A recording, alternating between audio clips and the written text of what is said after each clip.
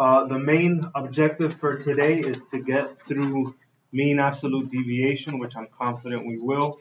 The main goal for tomorrow is the two-way tables. And then Thursday was supposed to kind of be like a review day, flex day, but now the IT team added more stuff on scatter plots. So I don't know. Friday's looking up in the air. I don't know if we're gonna be able to finish all by Friday, but we'll see.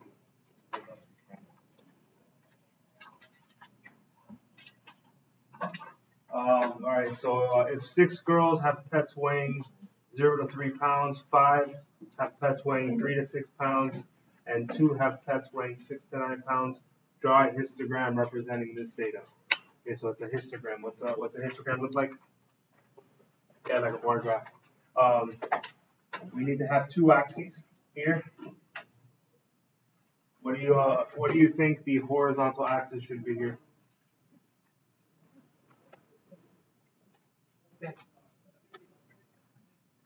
Hmm? Yeah, the horizontal axis. Yep, pounds. Yep, I agree. So 0 and 3 and 6 and 9.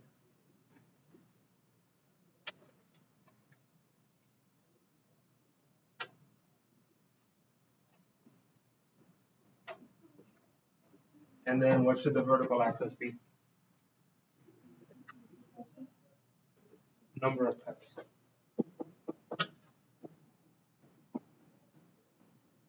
And 6, 5, 2. So let's go up to 6.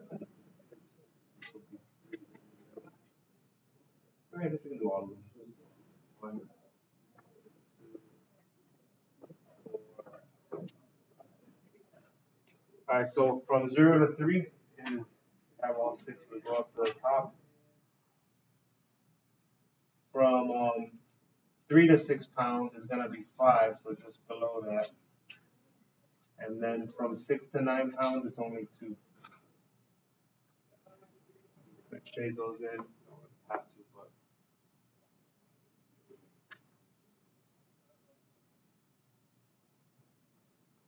finish the whole packet in.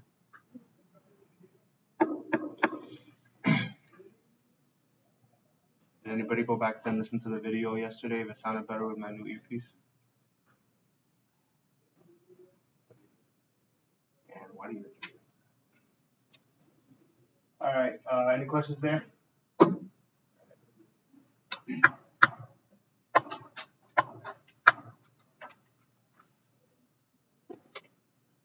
right.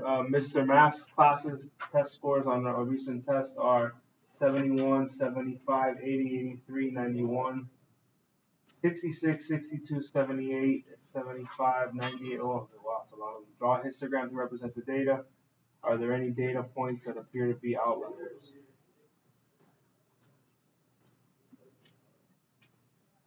Well, that's a lot of. Well, I guess you'd have to do this one by ranges.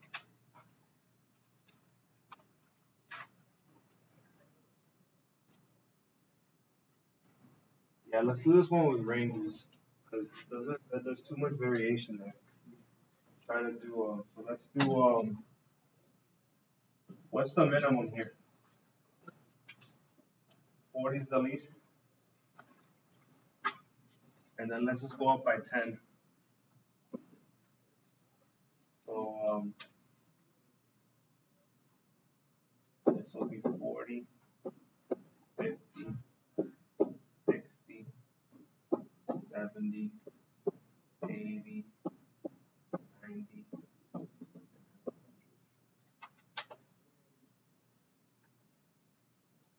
And then we'll just add up how many fall within each range. So let's let the first one be anything between 40 and 49. How many are there between 40 and 49?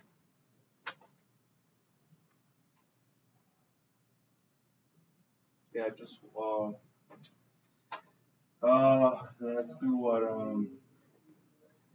think there'll be more than 5 of everything. 50s. There's 6 70s. Fine. All right, so let's do 6. Then that'll be the highest. And then 3. And then, so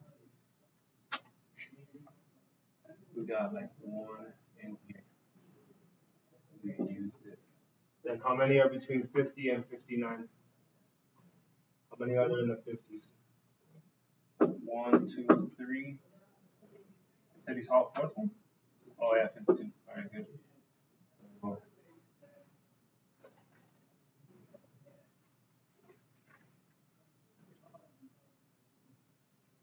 Uh, 60 and 70. So that's in the 60s. We have 3. Am I counting that right? 3 60s.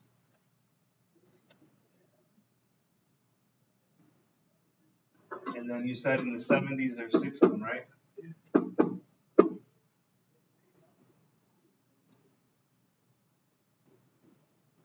In the 80s we have 1, 2, 3, which was the same thing as the 60s, right? And then finally in the 90s, 1, 2, 3 also. So how many were there in total? 8, 9, 10, 11, 12, 13, 16, 20. There's 20 in total. So in the middle of 20 is the 10th and the 11th number. Because they like the next, that's the histogram, but then now they want to know if there's any outliers. Which the bar graph is not, histogram is not my favorite. I mean, if there is going to be one, it looks like the 40. Because it says which ones appear to be an outlier. The only one I can think of that looks like it could be an outlier is the 40. They want us to confirm it. So the median will be the 10th and 11th number. So if we had 1, 4, that's 5, and 3 is 8. The 10th and 11th numbers are going to be in the 70s. So there's 8 numbers that came before it. It'll be the second and third 70. The first 70 is 71. What's the second 70? Are they both 70? No, 73. 73 is the next one. So the median would be whatever the average of 73 and 75 is. So the median 74. Oh, we're looking for out. It doesn't matter. It doesn't matter that the median is 74. I need to know my quartiles because we're doing interquartile range. So if there's 20 in total, that's an even number. You leave everything in. So we need 10 and 10. So we need to know the median of the first 10 and the median of the last 10. So the median of the first 10 would be the 5th and 6th number. The 5th number would be the biggest 50, and then, yeah, well, the biggest 50 and then the smallest 60. So it would be the average of 59, you said, and what, 62? Is there anything less than 62 in the 60s? So the 59, so Q1 is going to be 59 plus 62 divided by 2. It should be 60.5. Q3, if we're, let's see, there's 3 and 3 is 6. And then there was 6. So, yeah, they'd both be in the 80s. You got 80 and 83. All right, we'll just take your word for it. I don't feel like spending too much time on this. So 80 plus 83 divided by 2 is 81.5. So what's the interquartile range of 21? The IQR is 21. 21 times 1.5 is 31.5. 31.5.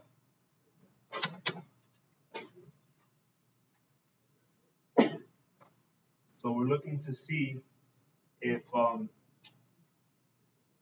well, nothing's gonna be 31.5 greater than 81.5.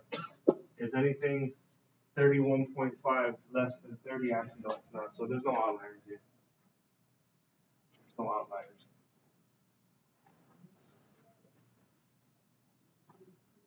Do I have to write that down? Like, did I lose anybody? Did I go too fast?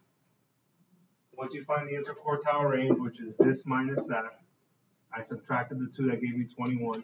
You multiply it times 1.5, which gives you 30.5. You would take it away from the smaller number, you would add it to the bigger number, but nothing falls outside of that. 60.5 minus 30.5 is 30. There's nothing less than 30. There's nothing greater than 112. So, any questions on that one? All right, there's 2 dot plots here, but I'm only going to do one of them. Unless it's fast. Maybe if it's fast, we'll do both. The students in one social studies class were asked about how many brothers and sisters they have. Here's a dot plot. How many students have 6 siblings? The students in the social studies class were asked about how many brothers and sisters they have. So, one class. Oh, so okay, 3 kids don't have any. 1 kid has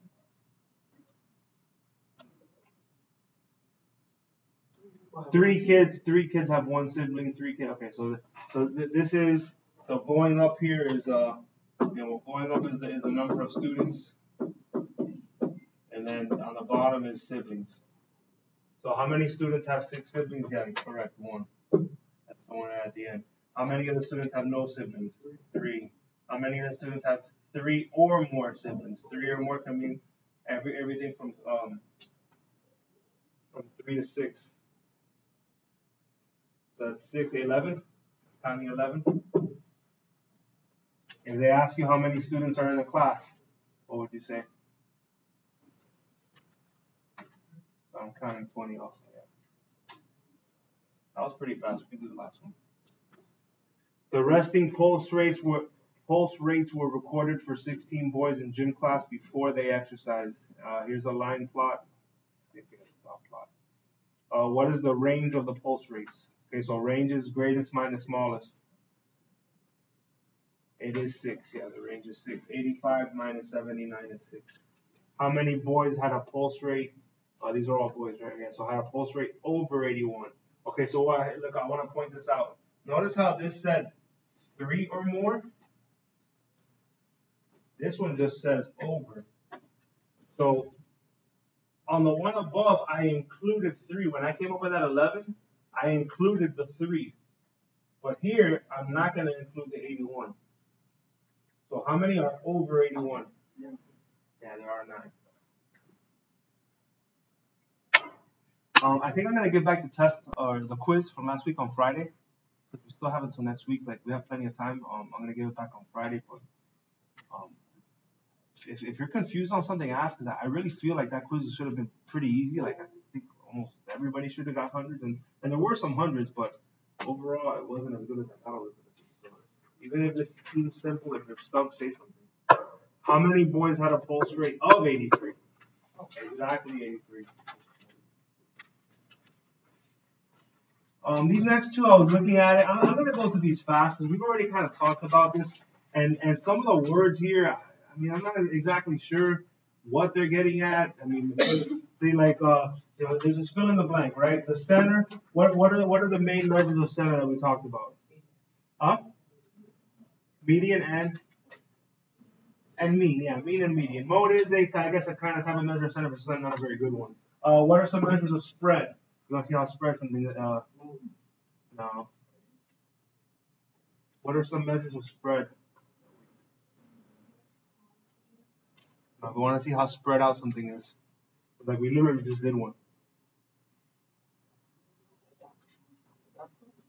What is a measure of range would be 1 if you want to see how spread out something is, max versus min. Another one you could say is interquartile range. Is also a measure of spread. Shape. See, this is one. Like. There's one thing I would fill in the blank here, but I don't know. I don't have a key, so I don't know if they're going. What is the shape of a distribution described by? Yeah, I would say the table. I would go with the table, but I don't know if they're going with some unusual features, gaps, and outliers. But anyways, so here like spread, right? Um, they had this fill in the blank here, but from what I can tell, I didn't make this. I didn't make this page. But from what I can tell here, they wanted to say that this has a smaller spread, or less spread, and this has a larger spread. It's more spread out than max in the middle. It spreads all the way from 0 to 10. This one only goes from 3 to 8.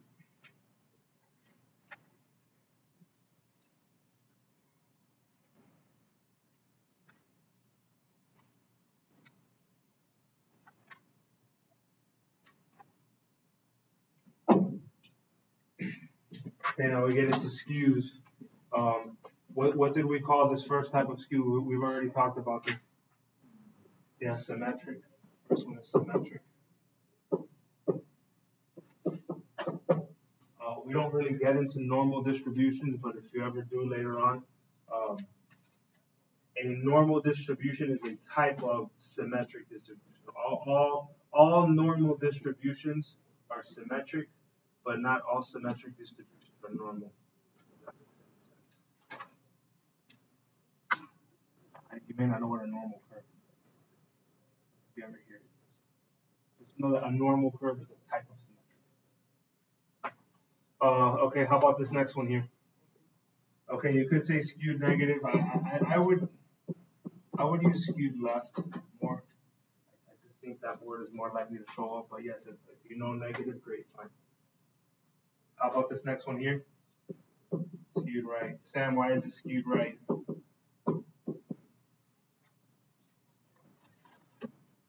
Why is that distribution skewed to the right? The tail, very good. This thing is just like a little tail, like a little mouse with the tail. The tail's on the right. On the first one, the tail is on the left. And the next one, what type of distribution is that? This is uniform. And these are those unusual features that it's on the last page. Which type of unusual, quote unquote, unusual feature is demonstrated on the first one here? Those are the two unusual features that they mentioned on the last page. Yeah, this one looks like it has a gap. It's missing values in 4 and 5. What does the next one seem to have? Yeah, it appears it has an outlier on the 9.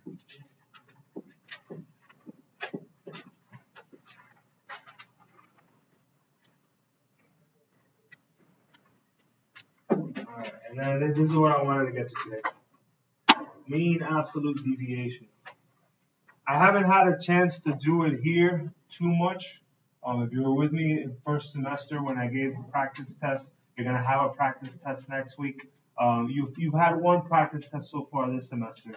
Those are the ones that are local tests that I give myself, so I have a little bit more flexibility as to how I can grade them, and I curve them. Well, part of the way I curve them is I use something similar to this.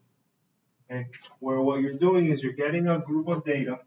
Let's calculate, not calculate. Let's interpret each word. Mean absolute deviation, right? What does mean stand for? Huh? Okay, average, perfect, yes. What does absolute stand for? Yeah.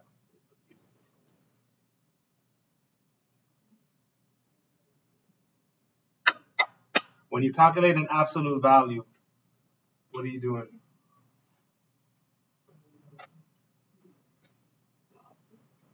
Come on, you guys have never seen absolute value in these vertical lines?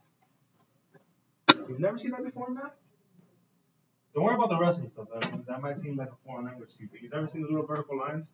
Like if I say, hey, what's the absolute value of -7? You don't. Oh, that's Some kids might say, "Oh, you make what's inside positive." Okay, that's a little bit crude, but fine. You can say you make what's inside positive. The more specific definition is you're measuring a distance or a magnitude.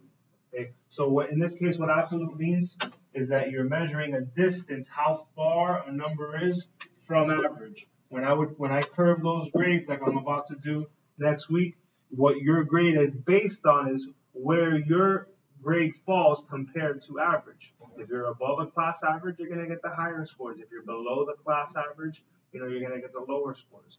It's a way of comparing numbers to see where they compare to average. And then deviation is just saying, it's like a comparison. How far away is it from average? So without getting into this too much, because it's going to confuse you, just real quick, this is a Greek letter. It's called sigma. When you see sigma in math, it means sum. Now that you should know what it means. What does sum mean? The main thing it should mean is add. You should word association. Sum should mean add. And what are we adding? We're going to add up the differences, the deviations between each different number in the set and average. This little symbol here is called X bar.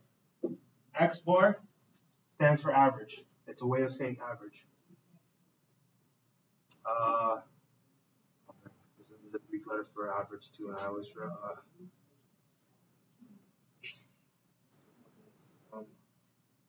mu.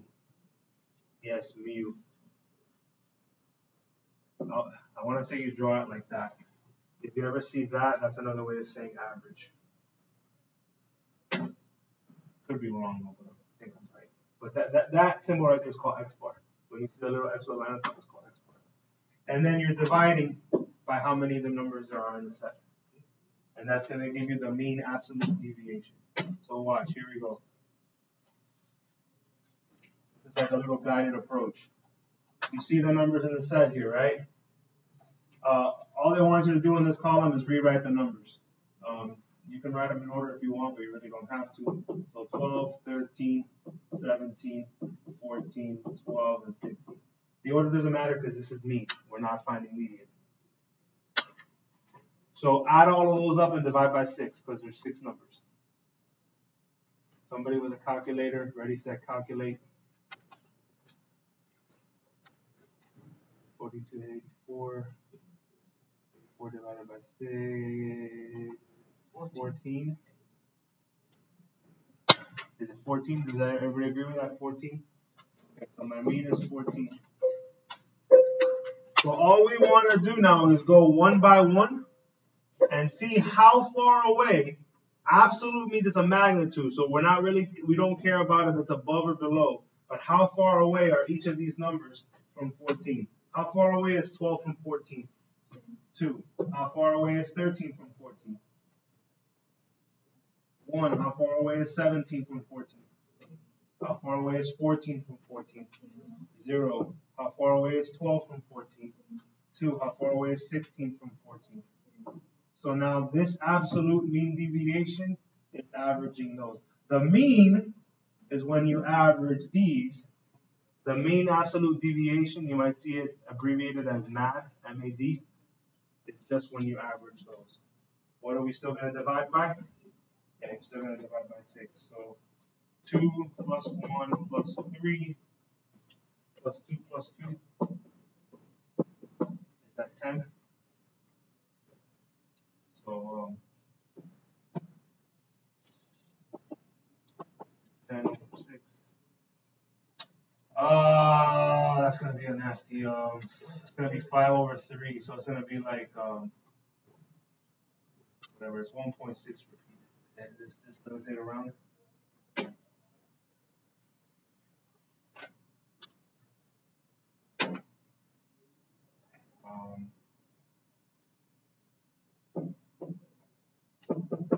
About 1.6.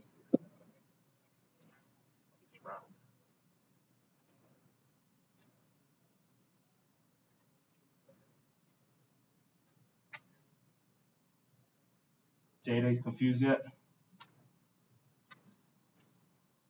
Okay, let's do some more of these. Here they ask us for range. I'm not sure why they bother to ask us for range, but Why not? Dan, what's the range there of those 6 numbers?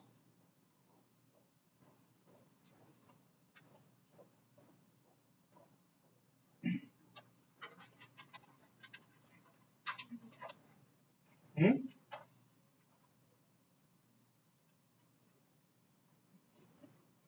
Range is max minus min. The max is 70, the min is 42. So I'm getting 28. The range is 28. Has no effect on what we're doing here, but just for fun.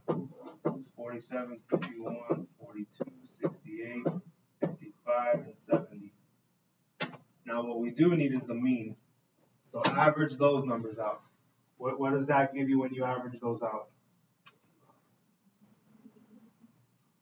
54, is it exactly 54? Okay, and we trust. So now let's see how far away each of those numbers are. 55.5 exactly? Or is it rounded? Exactly 55.5? Okay. So let's see how far away each of these numbers are. If you're ever not sure, if you can't do it in your head, just subtract. Just remember that the absolute part means that even if you're getting a negative, make it positive.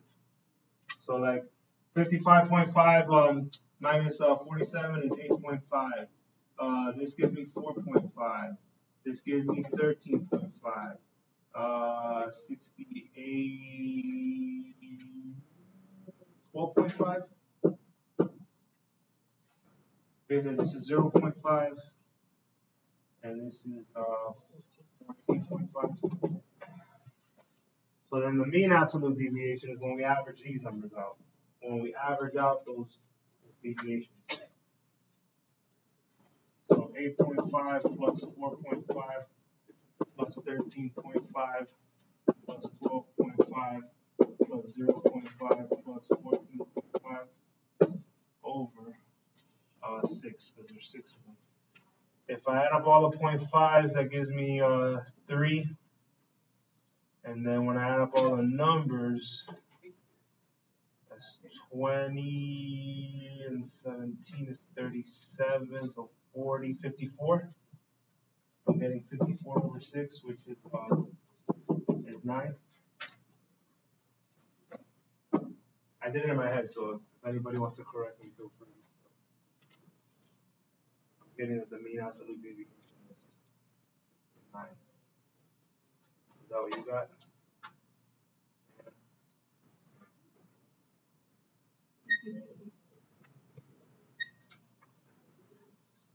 So let's do this then. Let's try to do number 3. Nobody has any questions here? So without me guiding you, you on your own do number 3. I'll do it silently on the board while you're doing it. All I want to know is the mean absolute deviation. You don't have to give me the average. I mean, you're going to have to find it, but let me know what you get for mean absolute deviation. And I'll do it quietly on the board. Let me get a calculator because I don't feel like my brain hurts.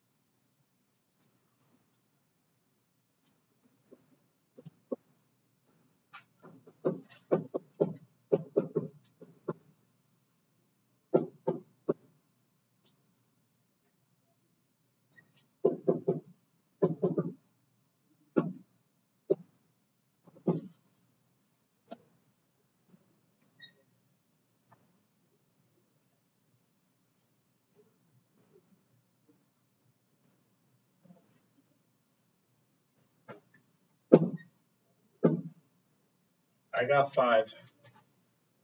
If anybody got something different than 5 on their own, let me know. We can figure out what we did differently. But I got 5 for the mean absolute deviation.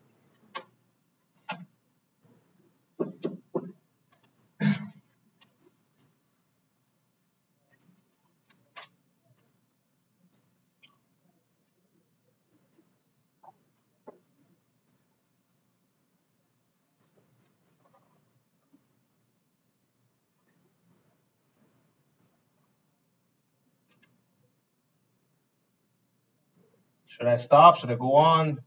Blink once for yes, twice for no.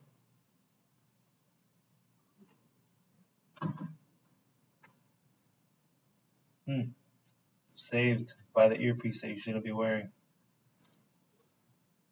I know you want to be like me, but it takes time, man. It's not gonna just happen overnight.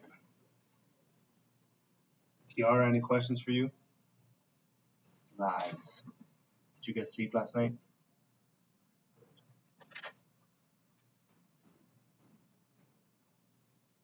Alright, so I'm gonna just do the next one then.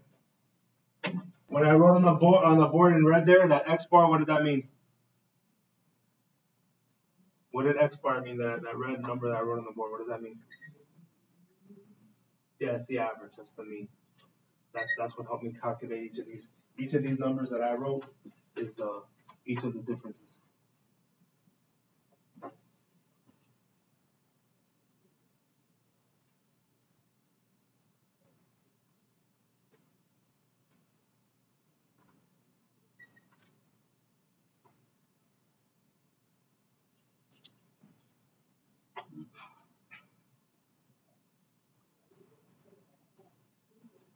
Here's 10.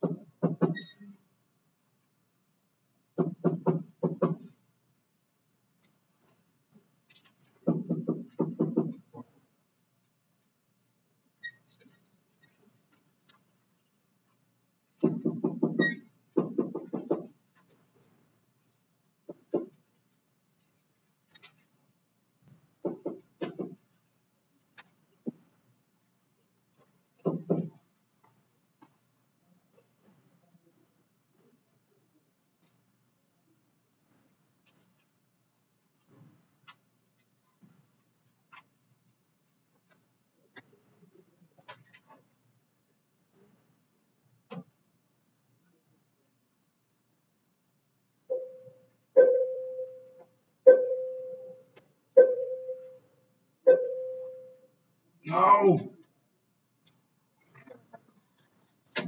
I erased it by mistake, but I'm pretty sure my screen said 35.6. Anybody else get that? Absolute deviation. Actually, wait, that can't make sense. 3.56 maybe? Yeah, that doesn't make sense. I had it on my screen and I hit erase by mistake. That doesn't make sense. 3.56 would make more sense. Is that what you guys got? Three, you got it, and you got something different? Did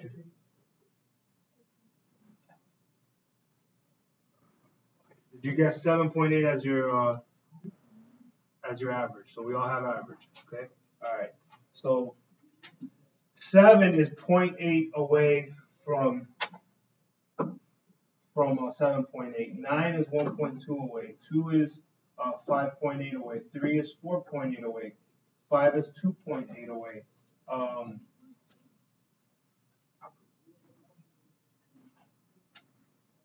10 is 2.2 away from the average. 12 is 4.2 away. 6 is 1.8 away, and then 18 is 10.2 away. So you got the same numbers that I did. So maybe it was my. Let me do the calculator again. I had it on there and I messed up. I went too fast.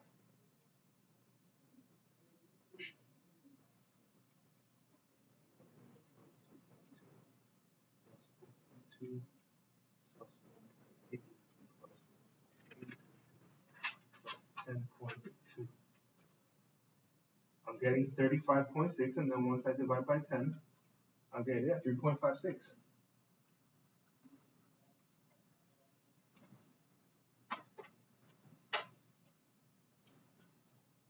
You don't even have a calculator in it, right? You try to do mental math, so what are you arguing about? And did you recheck to see? Did you do something wrong and now you fixed it, or? 'Cause I worry when me and Ann disagree. I think she's more right than I am.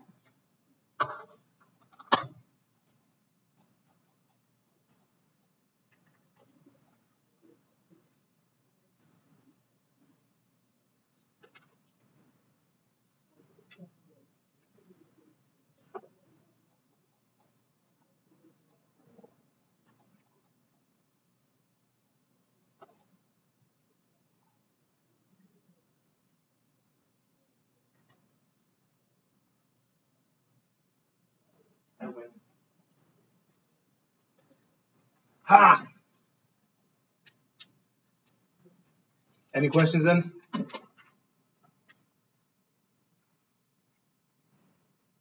Okie dokie. Oh, cool. So we can start two-way frequency tables in today. Nice.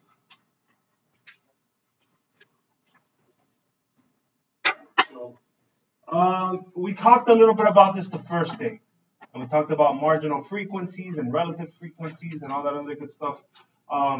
It's not as hard as it seems. Just understand that a lot of this is used to calculate percentages. Okay, so just real quick overall, what else can a percentage be written as? A decimal would be the obvious one. Okay, a lot of times we see that as or a fraction, and that's what I want to point out. Okay, on the fraction, your bottom number, your denominator, is going to be important because that's the sample. Okay, what the sample means is what group, what set of people are you limiting to your counting? Are you including everybody? Are you only including people that are 4? That's always going to go on the bottom. And then on the top is whatever you're trying to observe. So like watch. Okay. And here, let's do this. Everybody go back to the first page. And let's go down to the bottom.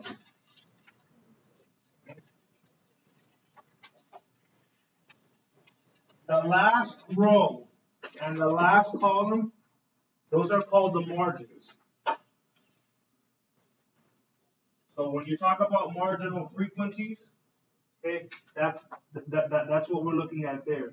When you see the word joint, or if you hear me refer to the word joint, that's in here. These are the intersections. That's like the body. Okay. Relative frequency is when you take either one. It could be either one. It could be the margins or the joints or anything. But when you divide, when your sample is everybody that's involved. Okay. When you're dividing by the total, that's called the relative frequency. Conditional relative frequency is when you limit your sample. If I don't want to count all 50 people in my sample, if I want to limit it, that's called conditional relative frequency.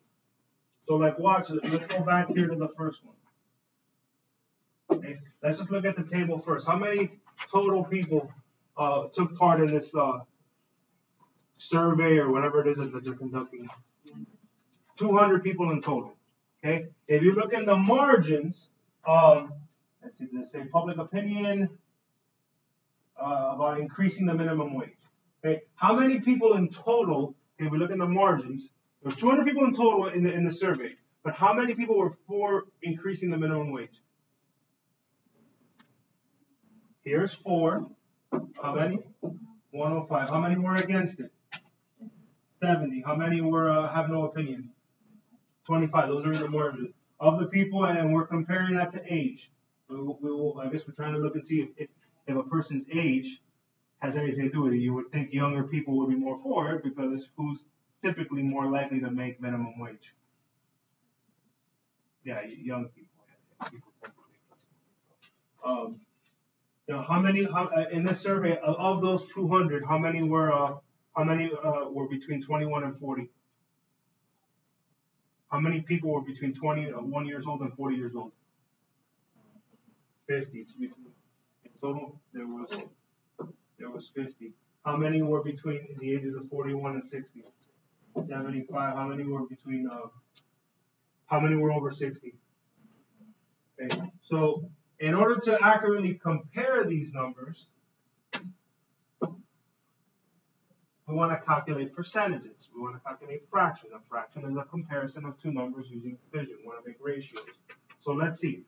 In the 41 to 60 group, so this is already sounding to me like conditional relative frequency because we're limiting our sample. We're not looking at things in total. We're only looking at that group.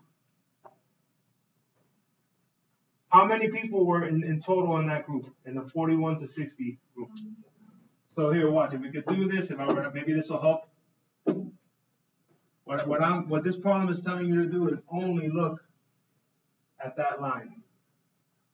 So out of those seven, by limiting our sample, well, I don't really have space here. Let me just leave it in on the side.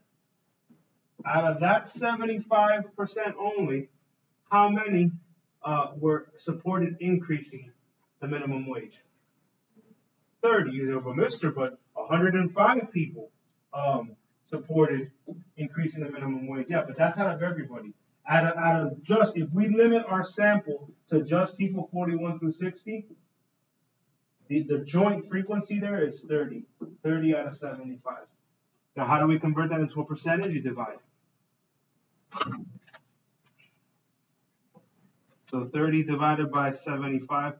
And also in statistics, when you talk about percentages, you don't necessarily need to put a percentage sign. So like 30 divided by 75 is 0.4. If you put 0.4, that's fine. You don't have to put it. If you want to put, that's equal to 40%. So 40% out of that group. Out of the people, okay, this sounds again like conditional because we're limiting. Out of the people that have no opinion. So now I'm limiting myself to no opinion. What's going to be my total sample there? How many people have no opinion? How many total people have no opinion? What's the marginal frequency there for no opinion? 25. Okay, so now I'm not going to use the highlighter again. But so out of those, what percentage is over 60 years old? There's 5 out of 25 because that's the joint frequency there. Where no opinion crosses over 60 is 5 out of 25, and that should be 0.2, which is 20% if they wanted it expressed as a percent.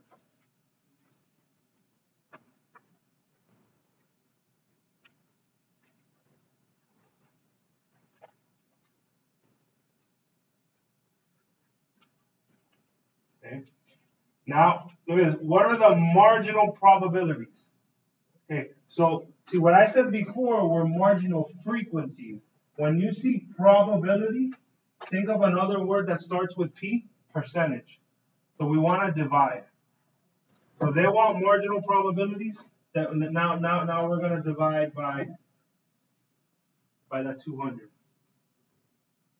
So in total, how many were for?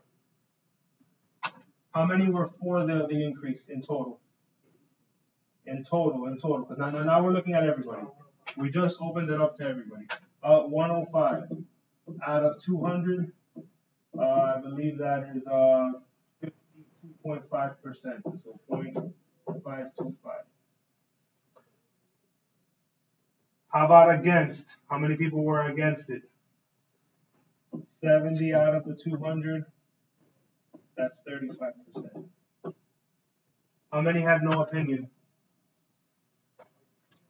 How many had no opinion? 25 out of 200. That's 12.5%.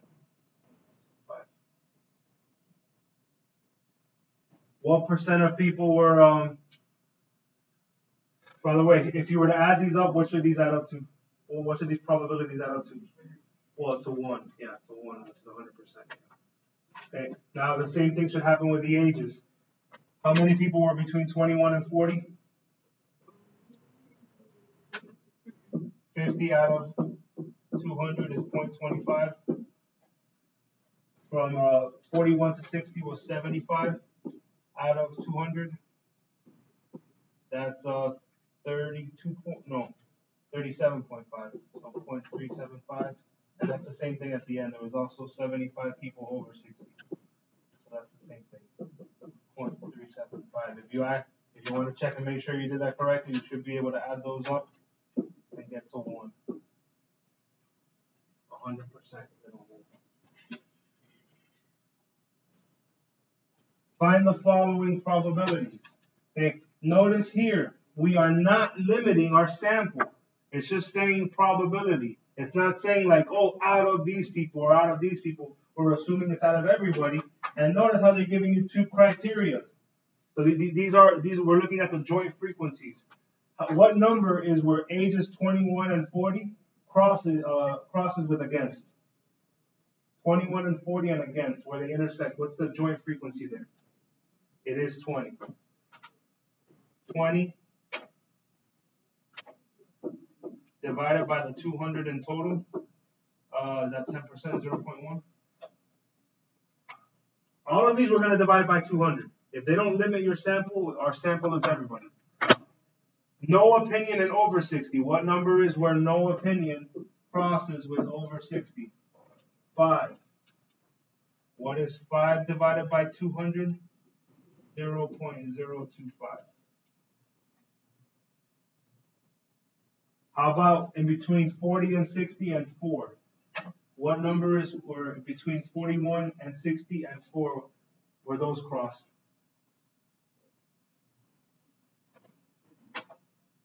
4, and between 41 and 60 is 30. So I'll put it here. 30 divided by 200 is 0.15. 0.15.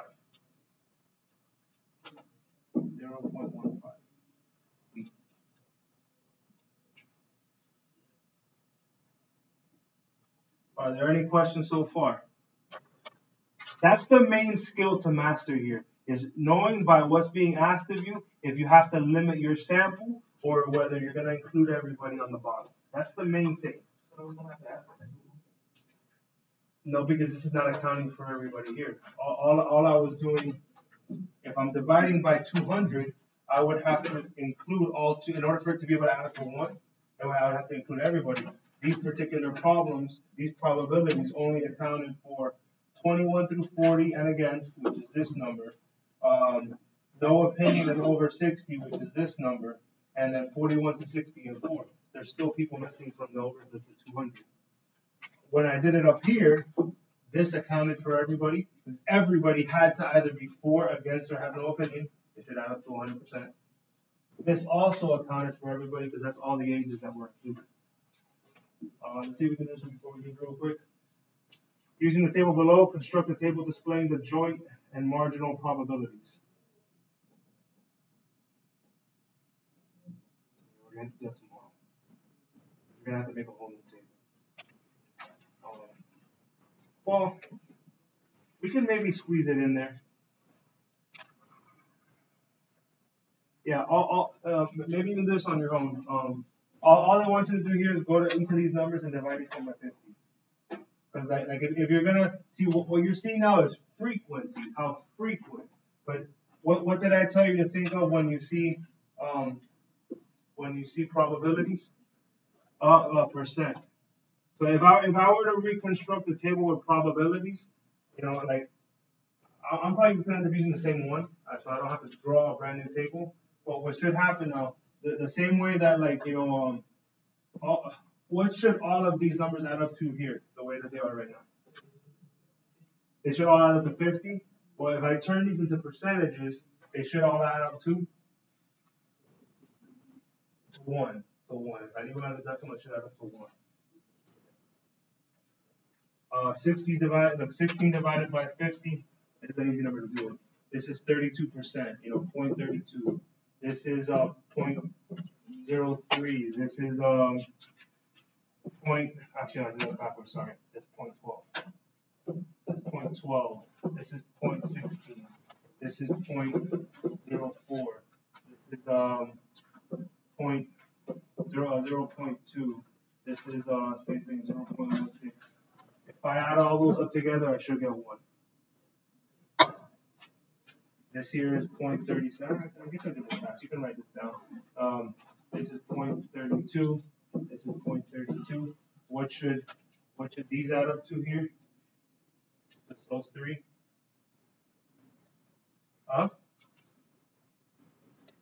What should 0.36, 0.32, and 0.32 add up to? Also the 1. Yeah, the margin should add. If you add up all the joints, that should add up to 1. If you add up all the margins, that should add up to 1. This is 0.60, 0.6, and 0.4. And then I guess tomorrow, I'll go ahead and say it. Nah, you have it written down. We'll answer the questions tomorrow. So if tomorrow we can at least finish the two-way tables, we're still kind of on track. When's your test? Next when? Wednesday. Next Wednesday. Next Friday there's no school.